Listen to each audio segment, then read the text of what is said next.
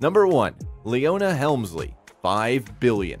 Leona Helmsley was an American entrepreneur who had a peak net worth of $5 billion. Leona Helmsley earned the nickname Queen of Mean due to her reputation for cruel behavior toward her employees and family. Following allegations of non-payment by contractors hired to work on her home, she was convicted of federal income tax evasion and a host of other crimes in the late 80s.